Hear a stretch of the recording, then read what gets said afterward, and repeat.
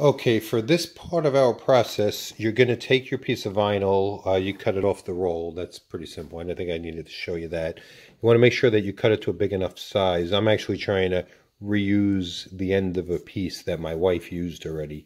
Once you take it, you need to push it down to make sure it sticks to the board, and then we're going to put it into the printer. So what we wind up doing, this is going to be a multi-step process between the printer or the cutter and the computer.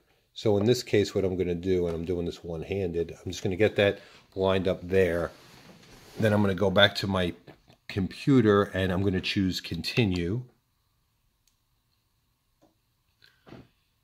Now you'll see it's connecting to my printer or my cutter. Once it does that, it's basically telling me to load the mat, which I've already done.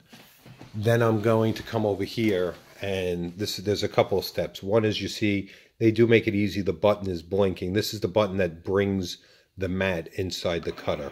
So first I do that, and that sets the cutter up so it's in place. Once we do that, now you see that the C is blinking. This is to start the cutting process. You press the C, and it should start the cutting process. Now I'm going to fan over to the computer. You'll see on the computer, it's controlling the cutter. It's telling the cutter what to do. And the cutter will be cutting out my image now. I'm going to let that go. This is going to take a few minutes, and I'm sure you don't want to sit here and listen to me talk for the next few minutes while this cuts out. But once this completes, we'll pop this back on and we can see what it looks like. All right, we're almost done. Right now we're at 92%.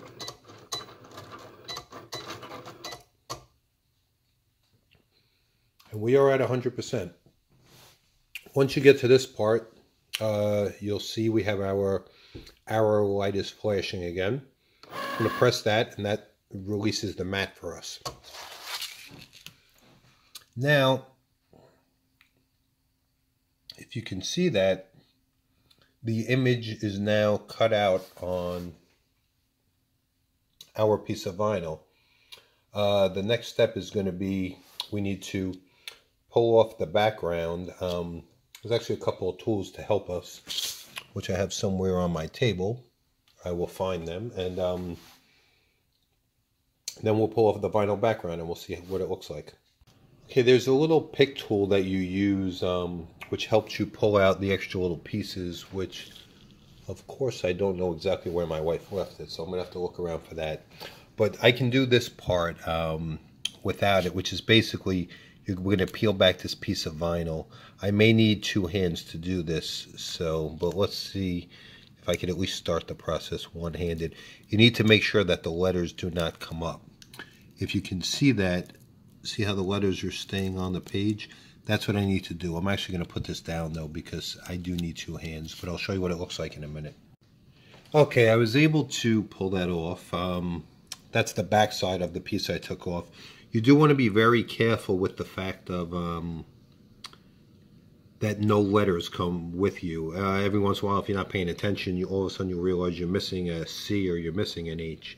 Now what I have to do is I have to go in with my pick tool and I have to clean up like the middle of the 0 and the 50 and then the S. So we're going to take our tool and we're going to clean that up so we can transfer the image. So the last part of this to clean it up I've been working with is this little pick tool, and you use this to pick out the pieces. I've basically gone through and I've done it all, but you basically use this to pick out your little pieces. You need to do that before you transfer the image. Then we're going to get a piece of transfer tape, and that will be the next step to transfer the image.